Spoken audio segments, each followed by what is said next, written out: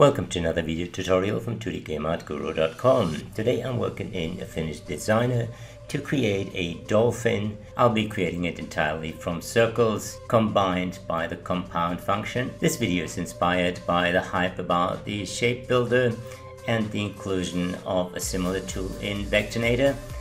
I still think that the compounds are way easier as they are fully editable, non-destructive, and allow the artist to see right away what he's creating rather than create a lot of shapes, combine them, and then find the pattern within.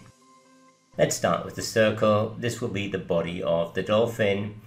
I duplicate that one, move it slightly down, and select both circles. Alt-click on the Boolean subtract, and it creates a compound where the second shape is subtracted from the first. I repeat the process with a smaller circle. This will be the fin.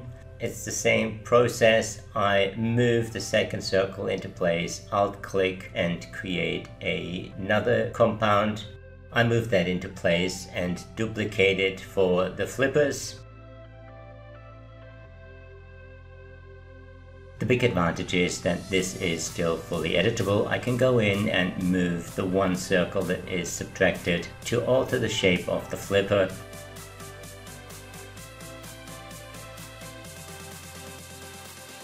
Next, I create a set of 3 circles that will form the tail.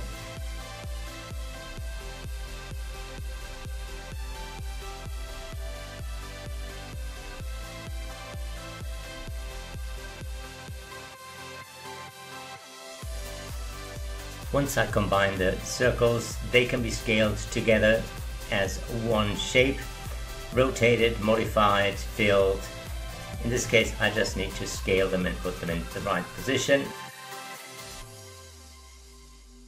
Now that I have the 4 main parts, I combine them into a new compound with an alt-click on the Boolean add. I can still go in and edit each element separately. Next up is the shaping of the nose. For that I create a smaller circle, but before I can place that properly I need the dent in the forehead, so I duplicate the tail and move it up. I rotate it and position it where I need it, align it with the curve as much as possible, and then set that compound to subtract rather than add.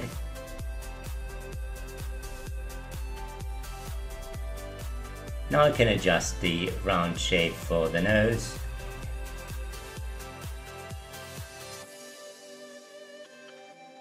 Scale the circle down, position it and duplicate it for another compound shape where the small circle will be cut out of a bigger version.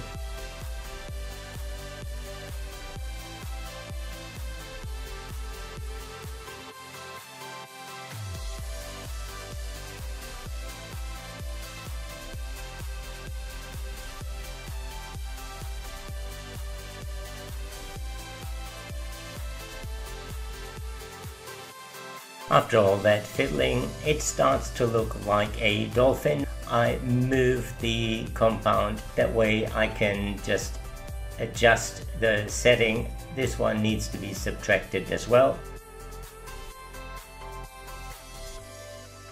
With another 3 circles I modify the tail.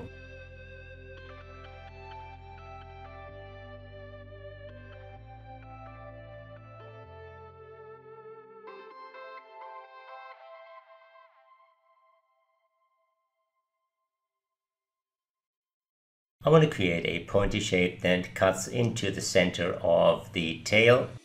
One thing to keep in mind when working with compounds is that the layer order matters. Now everything is cut out of the bottommost circle in the stack, so I need to put the center one at the bottom so the top ones are cutting out of this one. Then I can place it and combine that with the main shape. I drag the new compound into the main compound and set the mode to subtract. With the main shapes in place, I can now go in and modify. That is the great advantage of the compound tool. All my circles are still in place and I can edit them, and the whole compound shape reacts as one shape. That means I can give it one fill. In this case, I give it a gradient. The one downside is I can't make a clipping mask out of a compound shape. So the alternative would be either to convert it to curves or use the clipping mask as a mask to below, which I did for the lighter belly, which gets a Gaussian blur, and that causes a little bit of a problem because the mask seems to be masking the shape but takes on the blur. So I group the shape with the blur and then add the mask on top, and it seems to have fixed the problem.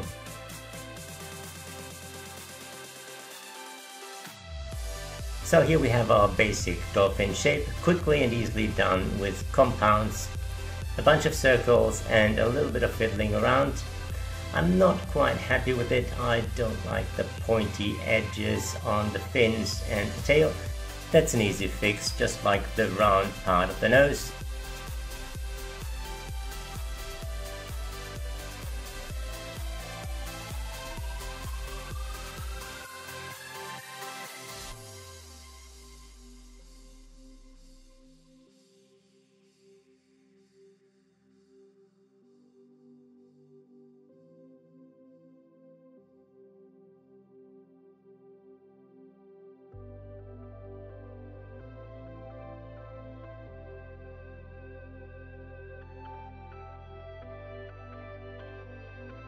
Once I've done the first one, I just duplicate the compound and place it in the 3 other positions and adjust it.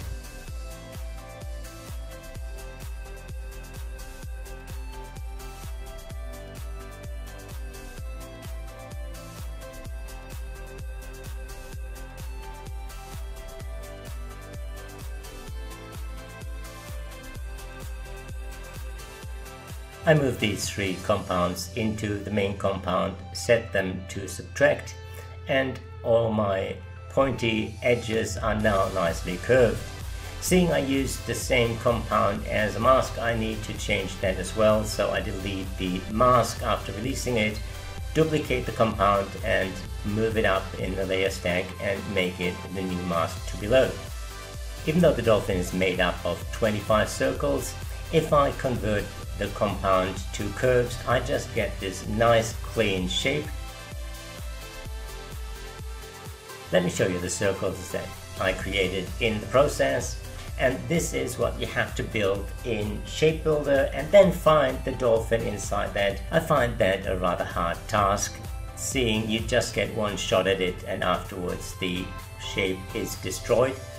This way, with the compounds, everything is editable, easy to fix, and you see what you're doing right away. So I think Affinity wins on this one, even though it's not called Shape Builder.